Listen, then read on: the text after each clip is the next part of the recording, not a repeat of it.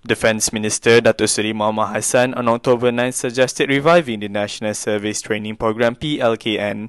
Here we ask students what they know about PLKN. Dia melatih untuk jadi berdikari and at the same time kita orang boleh belajar pasal ketenteraan. It's when they pick students to join the military or kind of latih to be the military, right? Sebuah program yang dilaksanakan untuk para remaja yang telah tamat persekolahan menengah. There's something like you have to do training for berlatih of like army, like yeah. And then they said that there's something about like 3 phases. One phase is in co-curriculum, and then the other one is like, I don't know, military style or something like that.